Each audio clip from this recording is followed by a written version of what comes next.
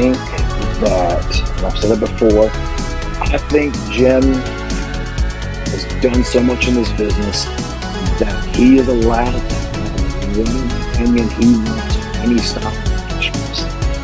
I think he has so much knowledge to impart on wrestlers too. I think if you listen to his podcast, and if you could filter through some of the stuff that pisses you off, and I know he says some things that are off kilter, and that, you know, some things he says bothers me sometimes. But if you can filter through that, man, you'll learn something every single episode he has. You know, if a Jim Cornette came to me and he said, man, that fucking match sucked dick, then I would say, okay, Jim, can you tell me why?